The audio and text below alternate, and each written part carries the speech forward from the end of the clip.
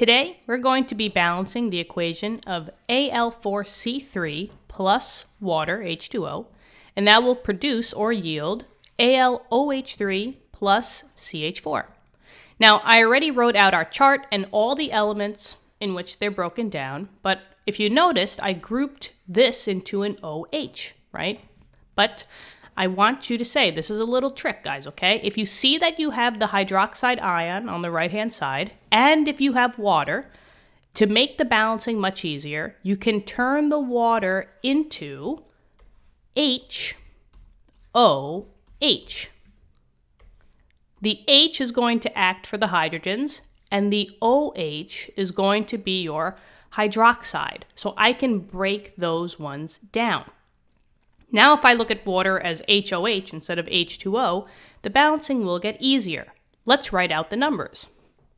I see that I have 4 aluminums, right? So I'm going to put a 4 here. I see that I have 3 carbons, so I put a 3 here. And then I'm breaking down water as H and OH. So for all of the hydrogens, right, I have 1 of those. And I have only 1 OH, so I'm going to put that. Coming over to my product side, I have aluminum, right, Al, but I have only 1 of them. There's no subscript, so I have 1. The OH, which is the polyatomic, there's 3 total OHs. So where my OH is, I'm going to put a 3 there. I have 1 carbon, so I put a 1. And then I have 4 hydrogen, so I put a 4 here. Okay, all the numbers are all over the place. Let's see if we can balance them out. Doesn't matter which one you choose, just choose the one that looks the easiest for you. What I'm going to do is maybe I will balance the aluminums, right? I know that I have to take the smaller number and turn it into the larger number. 1 times what will get me to 4? Well, 1 times 4. And whatever number that you state is going to be the number that you put in the front. So 1 times 4 will get me to 4. I'm going to put a 4 in front of that compound. But whatever you do, you have to play fair. You have to distribute between everybody in that compound. So the aluminums will change and the OHs.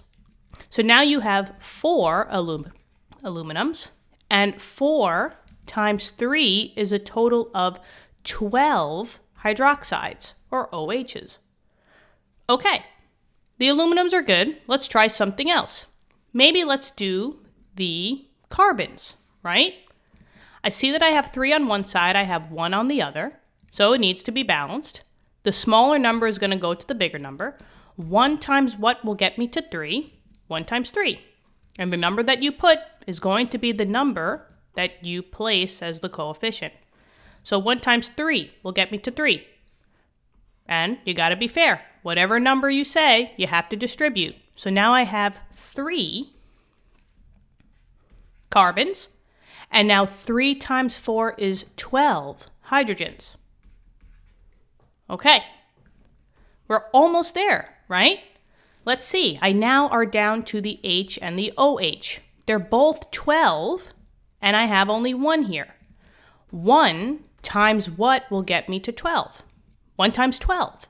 And that number is the number that I'm going to put in the front. So if I just quickly move this over, I have a 12 in the front because 1 times 12 will get me to 12. But you got to be fair. It's going to be distributed between the H and the OH. So I have 12 hydrogens. And I have 12 OHs. Now, if you want, you could turn this back into water by saying that it's plus 12 H2O, but it's the same exact idea, okay? So in this balanced equation, I have 1 Al4C3 plus 12 H2Os, and that will produce 4 aluminum hydroxides, AlOH3, and then plus 3 methanes, 3 CH4s. If this video helped you out, press the subscribe button and the like button. Just gets the word back to us that we're doing our job correctly. And I thank you so much for that. Keep studying hard, and I'll see you all in the next lesson. Bye-bye.